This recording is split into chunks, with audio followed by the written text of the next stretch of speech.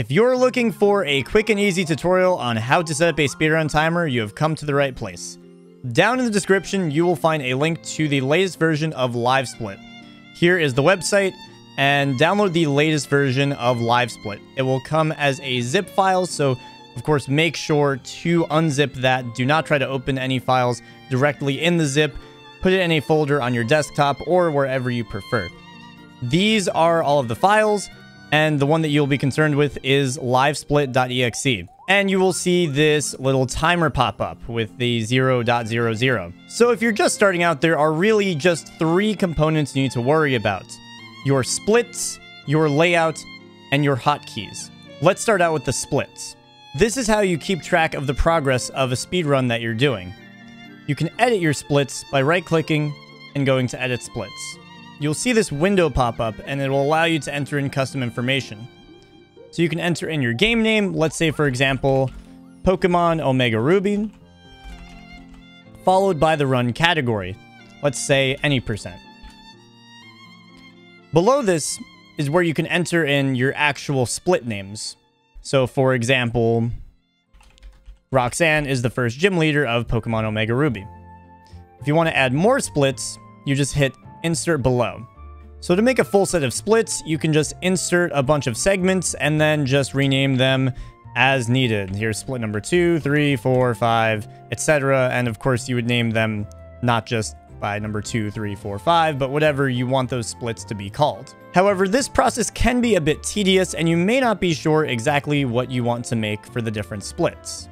Fortunately, many popular speedrun games already have splits available in their communities. Speedrun.com is a great landing point for these kinds of resources. For example, this is The Simpsons Hit and Run.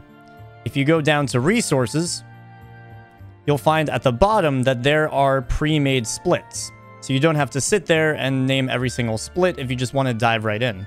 Another common place to find splits is in a community's Discord server. For example, Pokemon Omega Ruby and Alpha Sapphire has a Discord server for 3DS Pokemon speedruns. You can find this by going to the Discord section listed on speedrun.com. As you see, I'm in this Discord server, and under the Resources section, you can find a set of blank splits. What you're looking for is a file that is .lss. That means that it is a set of splits. Let's download this example file. As you can see in the LiveSplit folder, I made a splits folder, and that is where I put the blank set of splits that I saved from that Discord server. All you have to do is take this and drag it onto LiveSplit, and it'll open up. You can also right-click Open Splits from File if you don't have the window already open. As you can see, this is a perfectly fine set of splits, and if you'd like to edit or add any, you could just right-click, Edit Splits, and this window will pop up. You could see all of these splits for Pokemon Alpha Sapphire. If you want to add one before Rival 1, for example, all you have to do is click Insert above. And if there are segments that you don't want, you can just remove segment. If you don't want a Petalburg split, for example, you just remove segment. Likewise, you can also add pictures for every split. Not every set of default splits will have pictures. Fortunately, this one does. All you have to do is double-click the icon box, and then you can select an image to go there. You can even put a GIF if you want, but it may get a little laggy from my experience. There is more that you could do in the splits editor, but that's all that you really need to know just to get a run going. Once you're done, you can click OK and right-click Save Splits.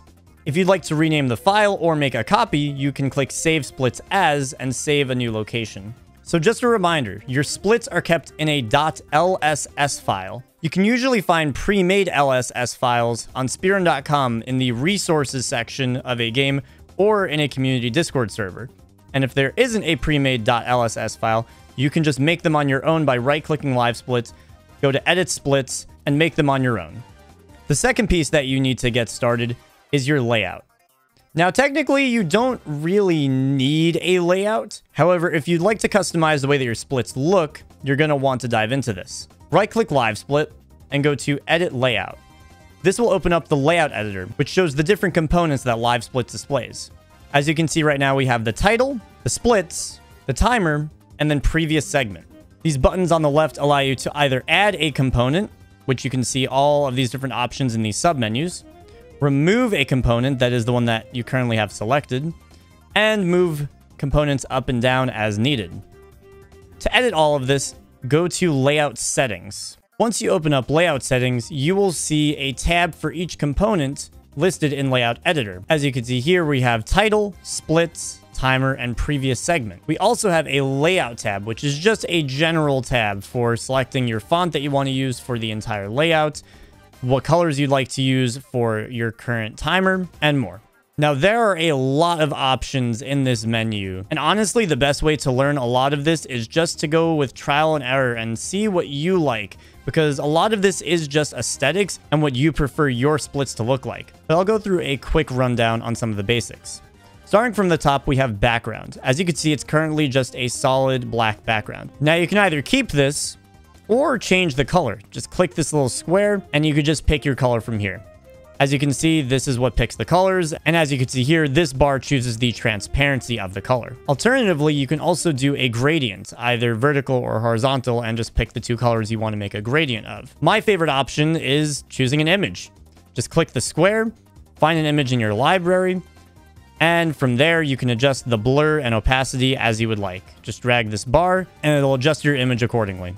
The next important setting that we have are the fonts. So pretty straightforward. You can just go into your font library and pick a font that you want. Play around with the anti-aliasing and drop shadows and see what looks good to you. And then we have the colors. These are the colors that the timer will display based off of your run. So to start off, we have best segment, or also known as a gold split. That means that is the fastest that you have completed a certain segment in. So for example, if you get a gold split on World 1-1 of a Mario game, that is the fastest that you've done that ever. You can either make this gold, make it another color, or make it a flashing rainbow color. And I really like that. That's the one that I use personally. And then you have, if you're ahead on your current run, gaining time or losing time. And then if you're behind on your current run, gaining time or losing time. So these colors will be what your timer is colored in that set of circumstances. A lot of speedrunners are a bit demotivated when they see the red. So what some people will do is make this a blue or a pink. I do pink myself because it helps keep the morale up. Sometimes you see a red timer and you get a bit discouraged by that, but that may not bother you, so see what works for you. There are other options here, but I wouldn't worry about them until you get a few runs in. Then feel free to play around more with your layout. And this really goes for all of the other tabs. Just try it out. You don't really have to worry about it too much on your first runs, but once you get comfortable with LiveSplit and the run that you're doing, this could be a pretty fun process. So for example, for the title bar, as you can see right now, it is just a black to gray vertical gradient strip. I don't like that personally. I would go to plain and make it completely transparent so that you could see the image. If you don't like that, then don't do it. Try it out. Experiment and see what works for you. For example, there's an option to show your attempt counter. As you can see right now, it is at 0 since this is a new set of splits. I also don't like that. I don't think it's obvious what that number means to someone that is just coming into my stream. So I wouldn't show that, but you may like that. So experiment and see what works for you. Most options in these menus are pretty self-explanatory, and if they're not, they're usually pretty apparent in what they changed. For example, if you're editing the icons on your splits, and you're not sure exactly what the icon shadows look like, bring up the size and turn off the shadows and see the difference that it makes. Do you not want to show so many splits? Take off some. There's really a lot of customization here, and I could go on for so long talking about it all, but if you're just starting out, it's really not all that important. If you guys would like to see an advanced LiveSplit tutorial where I go through every single possible customization option, then let me know and I will do that. Also, I'm sure some of you are wondering, what is previous segment, since LiveSplit just added that in. That just means how much time did you gain or lose in your last split. So for example, if I reached the grunt split, and in my rival 1 split, I lost 3 seconds, the previous segment would show -3 seconds. So that's our layout. It's simple, but go nuts. Have fun with it. Add sound effects for when you get a gold split. Or add in your sum of best, which is all of your gold splits put together. It gives you an idea of how good can I be at this game. Either way, once you're done, click OK. Now, layout files are LSL files. So the split files are LSS, and the layout files are LSL. You can right-click and go to Save Layout As to make a new copy of your layout. And if you're just saving an already existing layout, you can just right-click Save Layout. The final component of your timer that you're concerned with is your hotkeys. These are the buttons that you're going to press to control your timer. Right-click LiveSplit and go to Settings. As you can see here, there are lots of hotkeys that you can make, and only a few that you really need to know. The first hotkey is your Start/Split button. This is your most important button. A lot of people like to make it their spacebar since it is large and easy to tap. You'll be clicking this button whenever your run starts or you finish another split, and that would also be the final split. So this one you're going to be using a lot. Next is the Reset hotkey. This is when your run is dead and you need to completely kill the timer, and that's it. It goes back to 0-0. After that is Undo Split. This is if you accidentally do one too many splits. It will just send you back a split. And then on the contrary is Skip Split. This is if you forget to do your current split and you need to skip to the next one. And then finally is the Pause hotkey. This is usually not allowed depending on the game that you're running, but if you do need to pause, if you're practicing, or whatever the reason may be, that is also a good hotkey to have. There are also 2 switch comparison hotkeys, but if you're just starting out, you shouldn't need to worry about these. The way that I like to do this, since I have a numpad, is to make my start split 2, my reset button 8, my undo split 1, my skip split 3, and my pause split 7. This makes sense to me because I see the 1, 2, 3 on the numpad almost as a rewind, then play, then fast forward button on a remote control. This may not make sense to you, so do what works for you. Like I said, a lot of people like to use their spacebar for the Start/Split button, so if that works for you, then go wild, go for it. Finally, something that may either be very useful or very not useful is global hotkeys. This will make sure that if you're tabbed into another program, LiveSplit will still detect that you hit a key. Likewise, you could also deactivate these same keys with other programs.